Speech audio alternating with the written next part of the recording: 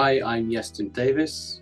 I'm a countertenor, and I'm looking forward to coming with Fretwork Viol Consort to Early Music Vancouver on the 26th of November in Christ Church Cathedral.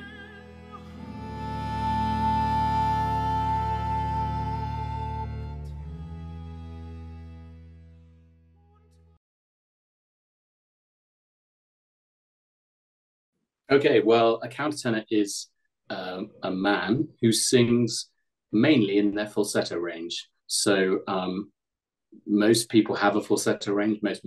All men have a falsetto range. I suspect many don't use it as much as countertenors do, but that's essentially what I do. It's 24/7, 365 falsetto.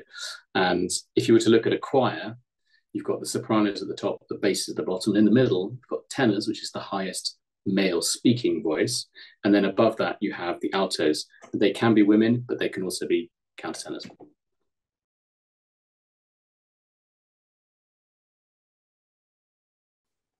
Boredom. I started singing countertenor out of boredom. When my voice broke, I let it slip down from treble. It ended up in a sort of bass range, but I was just at school at the time. So I was about 15, 16. And we had a chamber choir at school that was pretty good. And I wasn't having any singing lessons. I was just seeing where my voice landed. And one day I was being a bit sort of idle in a choir rehearsal, and I just started singing along with the alto line, second line down. And it felt quite nice singing falsetto. And the person next to me, thank God, said, "That sounds okay. You should take it more seriously," which was a really nice thing to have done, because it is going to sound ridiculous, but it made me feel a bit special, which is always quite nice when somebody says, "Oh, that's okay." And no one had, to that date, said anything about my bass voice sounding anything close to special. So I was perhaps looking for a reason to sing countertenor because it felt good. So having somebody say take it seriously meant I got in the car on the way home and said to my parents, "Look, I think there's some singing still to be done," because I sang as a boy to a reasonably high level in a professional choir. So when your voice breaks, you lose that instrument, and it's really, it's quite, I say traumatic's the wrong word, but you don't realize at the time something's taken away from you.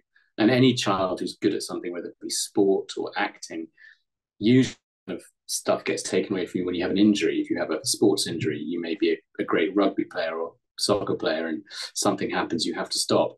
Whereas as a singer, it's just nature. Puberty happens, your voice deepens, and it's no longer the thing it used to be. So I had all this musicianship that had been kind of picked up through osmosis through singing in a choir, and it didn't really go anywhere. I played piano, I played the oboe, I played the recorder, so I had that one in. And so singing was the most expressive tool for me, but I didn't have an instrument. So that's really where the countertenor came in. I was able to connect with that expressivity that I'd learned, and again, it felt a little bit different from singing bass. So almost immediately, I went and sang to a conductor who conducted the cathedral choir in Wells in Somerset, where I was at school, and he himself actually sang countertenor, so he sort of sympathized with me. And he said to me, "Why don't you come into the cathedral choir once a week?" They did seven days a week. He said, "Just come in on Tuesday night and just join the ranks." There were 4 countertenors there, and I stood next to I stood next to a Canadian countertenor. Anyway, there we go. But he let me sing the services and just start to feel what it was like singing countertenor. And I realized quite quickly that without a technique and just trying to sing like I did when I was a boy didn't get me very far, other than complete exhaustion. So I had a range of about a fifth or a sixth before I was like, this is too hard. And like everybody else at that age, when you decide you're going to go and do singing properly, you go and get a teacher, and that's what I did. And after that, the rest is history.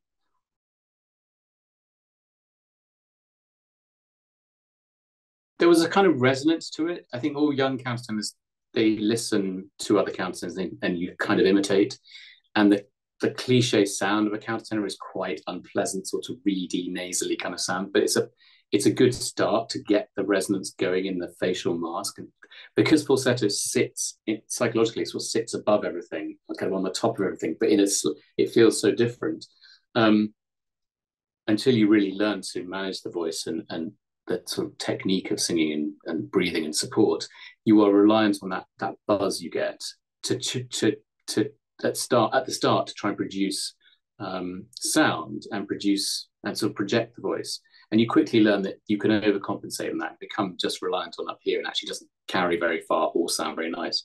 So my bass voice, as one of my choir masters at St John's in Cambridge used to say about some of the sort of teenage singing he heard, it sounded quite agricultural. It's like you've been let loose in a barn along with the animals by the manger. And I guess what felt quite nice for me about falsetto was that it was a bit more mellow, and it didn't feel like my treble voice. So I didn't have that, oh, I'm doing that again at all.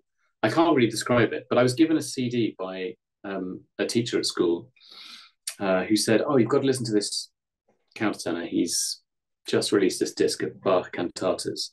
And it was a guy called Andreas Scholl. And those of you who've not heard him, please go and find him on YouTube and Spotify and whatever. Really wonderful musician, a beautiful voice. And it's sort of somewhere in the middle between choral singing and operatic singing. Andreas is German. He grew up singing in a boys' choir in Kiedrich. And so I kind of related to his sound and his background because of where he'd come from. He has the kind of voice, I guess, that many reviewers who like to describe countertenors as sounding ethereal or otherworldly, if you listen to someone like Andreas, that's kind of what they mean. So that was my first introduction to a countertenor voice where I was like, oh, okay, this is something that I can connect to. I'd heard Alfred Deller, but it's a very, for me, it wasn't something where I connected, but I want to do that. It's a completely unique sound, Alfred Deller's. And I'd met James Bowman, famous British countertenor. The two of them really the kind of godfathers of the countertenor. Alfred Deller singing right up to, well, close to when he died in 1976, but he was sort of big in the 50s and 60s. But he was the kind of the first countertenor to step onto a concert stage really and be taken seriously. Well, I say seriously, he tried to be taken seriously. Even James Bowman said to me throughout his career, he was performing at the highest level, was the most famous countertenor in the world. He said every time I got on stage, it was a battle to justify being there. So thanks to those two guys and then others after, we are able to do what we do today with a relatively straight-faced audience, to want to put it another way. But Andreas, and then also David Daniels at the same time, who American countertenor with a much more mezzo-soprano quality to his voice. His background, his family, singing teachers, he used to imitate the great opera singers of the day at parties, but sang tenor. And somebody said, a bit like me, they said, that's something you should do seriously. So he did that. And David and Andreas were kind of rivals, but also friends. And they both had big record contracts in the mid to late 90s. And it was a really flourishing time for the countertenor. And kind of off the back of them, we've seen the next 20 years be what they are. So I had that luck of starting my countertenor career, as it were, learning to sing, imitating those sounds and saying, oh, that's great repertoire. And I turned a corner and I was able to see this whole world I didn't know existed. Because once you hear one piece by that singer, you want to hear another piece sung by that singer.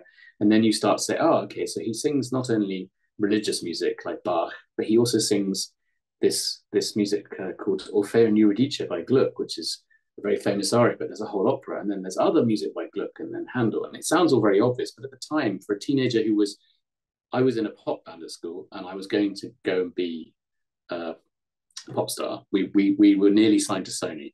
And so I was on the verge of something else. So this was kind of completely unknown to me. I'd sung so much in choirs, but that is slightly different repertoire. We never sang Handel when I was a boy, for instance.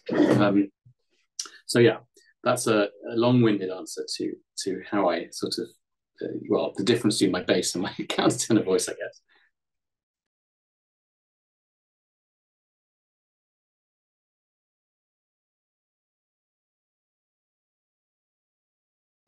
I'm going to agree with you, of course, but I do think this music is it's difficult. It's chicken and egg, isn't it? Was this music written for people who had that sound that we recognize now? I don't know, because this is the program of 17th century music, and we really don't know. We have no idea what people sounded like before 1900, and or around then, the invention of the gramophone and recordings. So I have to imagine really that when I sing this music, it is meant to sound like it does. The viols playing, they sound basically like viols, and the sound world we create is pleasing to the ear, and it seems to work. I don't think it particularly matters whether we're completely and utterly recreating the sound, because nobody will ever know, but it works for me and it works for us. And sometimes there's some of this music which feels like it's been written from a perspective that comes more from, I'd say, the operatic and more the dramatic side, and some of it comes from the religious choral sacred side. It's certainly a mix of repertoire that, whilst it's all the texts are religious, the whole tapestry of Europe in this period, post Reformation, is one of overlapping overlapping faiths and political entities. So these composers are working for emperors, they're working for dukes, they're working for churches.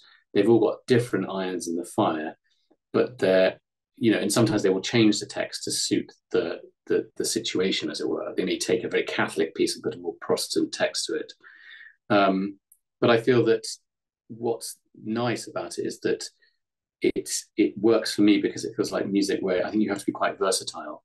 So I can bring to it some of the declamation and the drama of my experience in singing opera from maybe 60 years later to this repertoire, mid 18th century.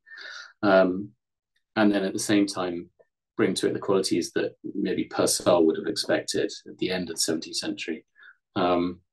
And so there's also a melancholic quality to a lot of this music, especially the lament side of it.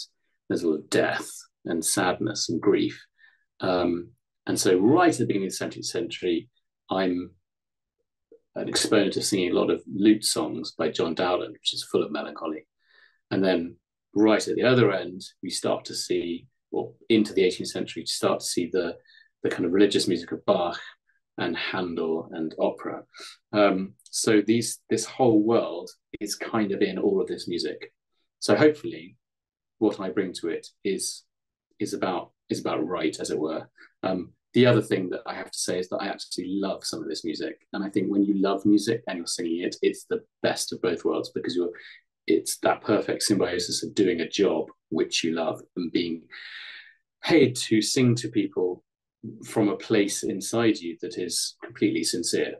And that's as close as I can come to, as a solo singer, to the world in which I began, which was singing in a chapel choir in Cambridge University as a boy, where our job was to sing the daily services, but we were not expected, and to a very, very high level. We were a professional choir who toured the world and so on, but our bread and butter was singing those services. And we used to be reminded that without these services, without that daily music making, we wouldn't have any of the other stuff. So you had to be really in it. It was a real commitment of the soul, as it were, because as an 8 or 9-year-old boy, I mean, not many people did that kind of thing. And our choir master at the time used to say what he thought we did differently from other choirs. Say, for example, there was a choir down the road that no one's ever heard of called King's College, Cambridge. And they were very famous for this pure, perfect little carol sound they do. And St. John's always famous for a bit more kind of open-hearted, but more continental sound. And George Guest, our choir master at the time, would say, we always aim for emotion expression over perfection, because, and he said, perhaps at the expense of perfection, because if you aim for perfection, firstly, I'm not sure what it is, but secondly, by aiming for emotion in the music, there's a degree of spontaneity. And he said you bring something to the piece that the composer has been unable to write on the page, which is a really, when you think about it, that's quite a pretty good reason to do music, because we can get bogged down in looking at music and saying, okay, there's this many notes on the page, there's the dynamics, do it. And it can sound like that, and people can worry and worry and worry and make it as exactly what's there. But there's no actual soul in it then. It's the space between the notes, the space and the silence, the acoustic of the place you're in. Often we were singing to 7 people on a Tuesday evening in February, but it's the best music making I've ever made. So whenever I hear that music, you have that nostalgic pull towards it. And this program to me is part of that. It puts me back in that place where I'm like, not to give anyone any ideas, but you don't need to pay me to do this. It's kind of, it's just really, what's the word? I don't know. It's not just nostalgic, but it's sort of heart engaging to sing. So I hope that comes across, regardless of what my voice sounds like. I think it's the true expression of who I am, whoever it is standing there singing it.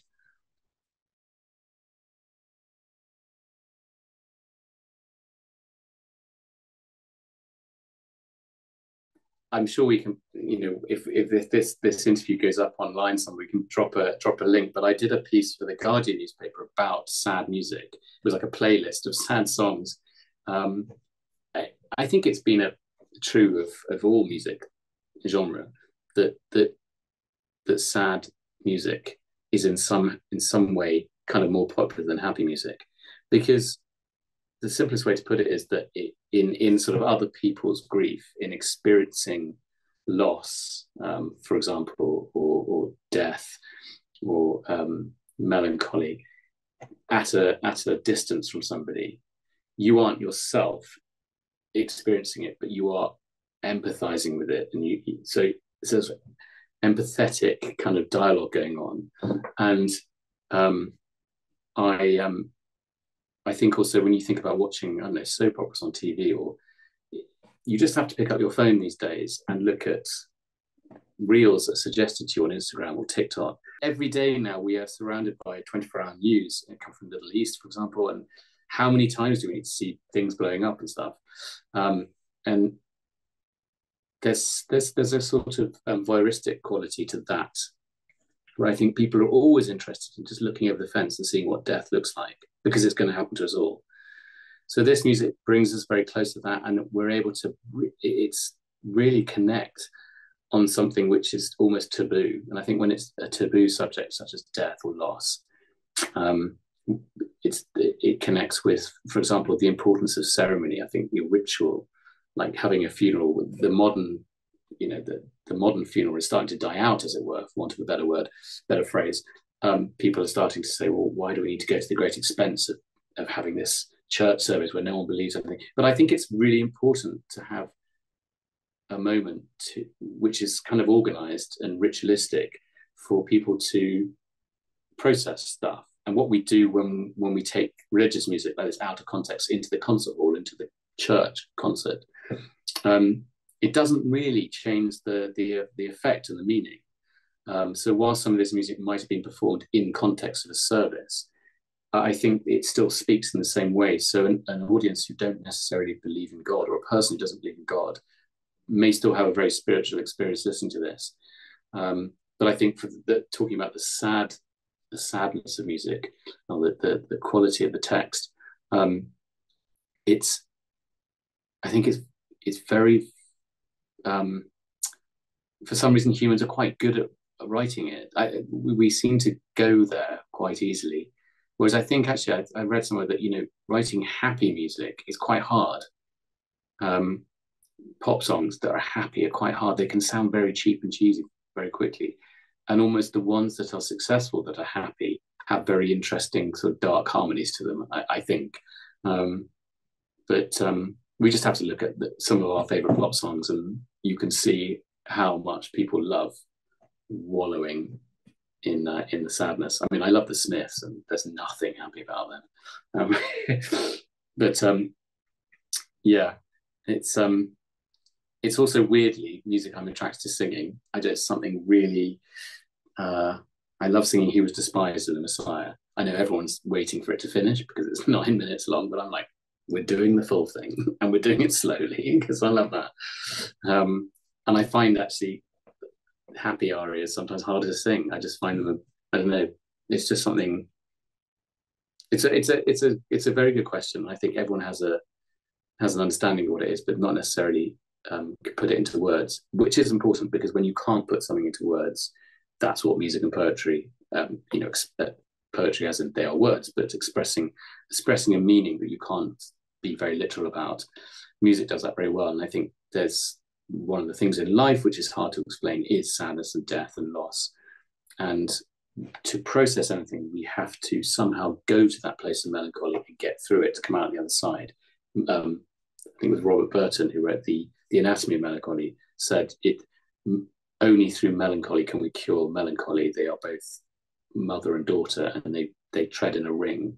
And that sort of 17th, 16th century idea of melancholic bile, the body being filled with black bile and good bile, all that pre-medicine, the idea that there was some sort of cure to be found through this idea of melancholy being something that we expressed and had to go through. I think it translates now into modern psychotherapy, which work Freud and stuff, and not necessarily giving somebody a drug to cure them because that cures them temporarily, it makes them forget the pain, but actually, investigating what it is to talk about your problems, to go to those places and find out what it is that caused them, and what we the sort of dig into your shadow kind of thing.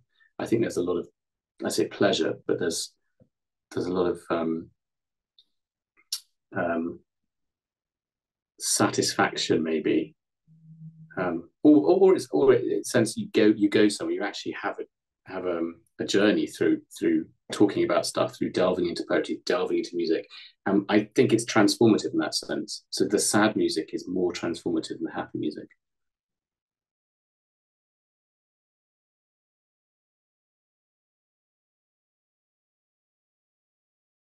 Well, the viol is the viol consort is a small group of viols which come in different sizes. As you'd imagine, in the harmony, there's going to be a low one, a middle, and they go right up to treble viol. And they look like they sound. So the treble viol is about the size of a violin, and the bass viol is like a cello, a big fat cello, really. And they come before the cello, the violin, and so on, come from that tradition. And actually, this music is at an interesting time because most of it is written for these instruments. However, towards the end of the 17th century, with more violins and cellos and the instruments developing, the composers weren't so bothered about people using those instruments in conjunction with these instruments, and eventually it goes away entirely. And the viola da gamba kind of carries on as a sort of very special instrument. Bach uses it a lot to represent certain things in his passions, and it becomes a sort of soloistic instrument because it has a very special quality, which I don't want to explain too much about it because I'm not a viol player, nor do I know enough about them. But I can tell you one thing, is that everything's sort of backwards on a viol. With a violin, when you bow that way and push the bow that way and draw it across the string, it's the other way around the gamba. So it's much about pulling. And if you pull the bow across the string, it sort of stops. You have to kind of connect it with the up bow, as it were. So the instrument is much like the human voice. It feels like drawing the bow across the string. It's a bit like how we breathe and sing. In fact, there's a piece called Les Voix Humaines, a French piece by Marine Marais, who was court gamba player in France, and that is exactly that expression of the instrument being like the variety of sounds that the human voice can produce. And so there's something preferable to singing with a consort of viols with this repertoire, because it feels like much more like an organic um, togetherness between an ensemble, which you might not get with a string quintet or string quartet. So I really like that about it. And in fact, you really have to sort of breathe together to make this music work successfully. We also have a chamber organ to sort of knit the sound together and fill in some of the harmony in this music.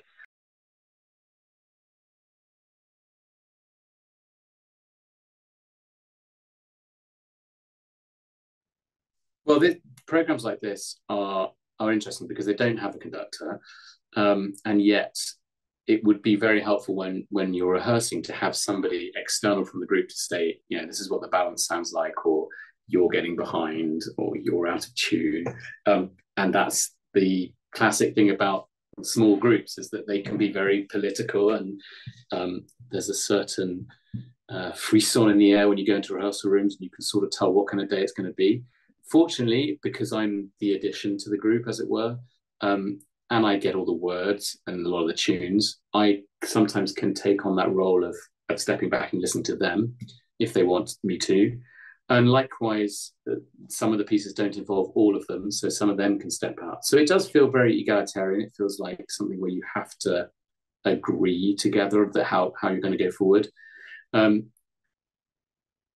think it's basically the basis of all chamber music, to use your ears, because there's only so much you can do looking at music, playing your instrument, singing, looking up, all that kind of stuff. It becomes like singing in a choir. It's sort of osmosis. You pick up, you really have your antennae out all the time. And I quite like that as a form of music making, because it trains me better to be a better musician in general. So when I go to sing with orchestras who have a conductor, the temptation is to say, I'm just going to pay attention to the conductor because he's in control. But really, that's not what he wants you to do or she wants you to do.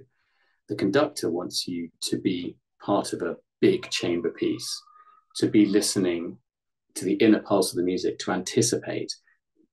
Because actually, the conductor is not controlling everything at all. They're there to rehearse and then to inspire. But really, by the time you get to the concert, he's kind of they should be handing over the responsibility to you, the performer.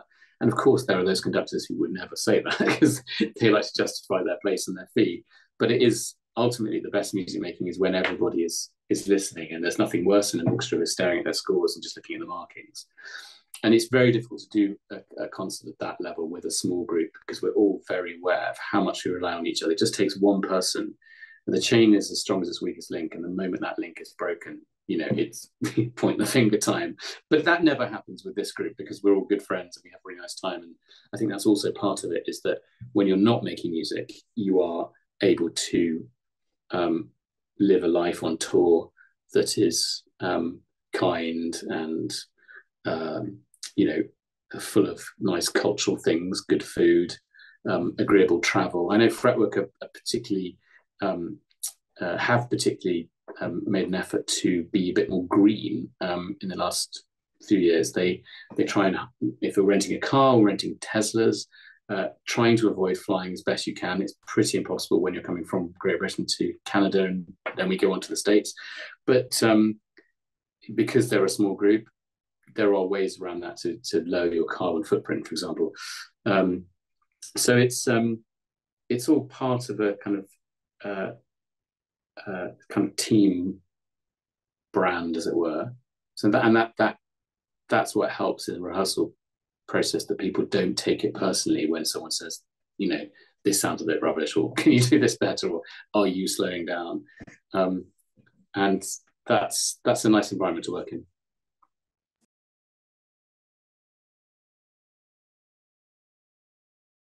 Sure. I mean, depends on where I'm going and who I'm with. But one of the first things, I'm sure all singers do this, or people who like coffee, one of the first things you do before you get on the plane, it's like, right, well, I'm going to get there tonight, and then tomorrow morning I need some coffee. So you look for the best espresso.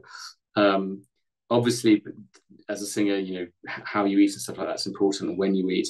But I like good food, and there's nothing worse than getting stuck in a hotel and thinking, I'm going to rely on the hotel menu. Sometimes it's nice and you feel a bit indulgent, but I always try and sort of find somewhere nice to eat. And I guess it's kind of also allowing yourself, and this is a very boring way to answer this question, but it's allowing yourself to be okay to do nothing, because the body takes time to travel. You know, you get there and the rest of your body comes about. I've just been to Australia and I went for a month, and there's a brilliant app which I recommend for everybody. This is not an advert; it's just the only app available, called Time Shifter.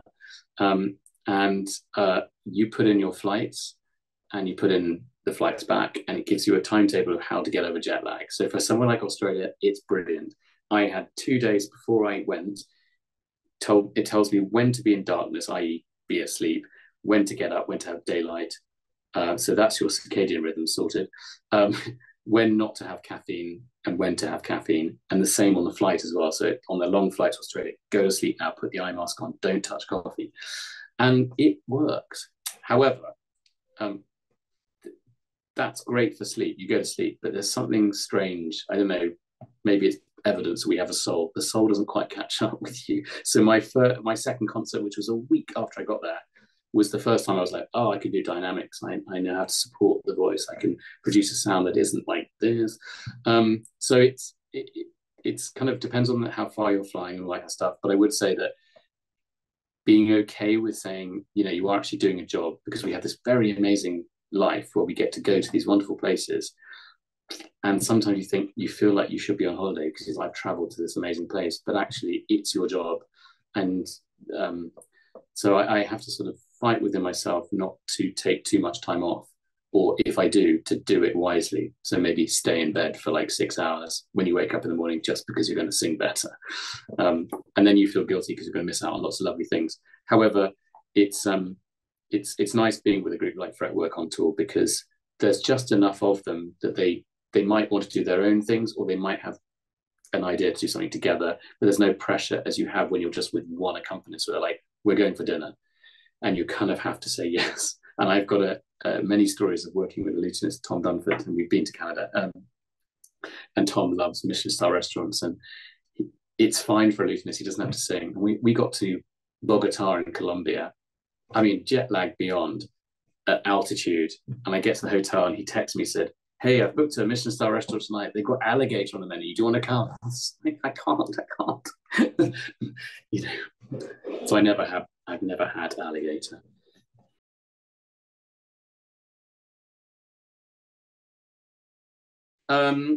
Very good question. There are, I mean, all of this type of music, this period of music, and this type, all my favorites on this program. The Buxtehude Jubilate Domino, which is just so cool. I've recorded that before. It's one of the first things I've recorded. I love that. The J.C. Bach Lamento is arguably the best piece ever written for an alto to sing. Then there's this wonderful, wonderful Klaglied, which was written by Buxtehude for his father's funeral. And it's just the saddest piece ever. But there's something just, it's almost hypnotic, because it's the same verse of music, different text, for 8 verses. I have to say we're not doing all 8 verses because it's far too long, and my voice would die after singing it. It's very long, so we're doing, I think, 3 or 4 verses, but it's just hypnotic in the way it repeats, and it's almost as if Buxtehude, who played it at his father's funeral, doesn't want to end the piece, because he knows when it finishes, that's the body going off. And then there's a Schutz Bandisch, which is, again, just, there's something about the theme that I sing at the beginning, the repetition of a Bandisch. It's like somebody in a kind of very enraptured sense of prayer, and it's just mesmeric, hypnotic music. And actually, some of the music which is less well known, in rehearsing it and doing it over and over again, you start to find things in it which are utterly beautiful just for a moment here and there. So it's full of like little rough diamonds as well. But I'd say, yeah, I think the Lamento by J.C. Bach, which is kind of the title of the whole thing, is hard to beat.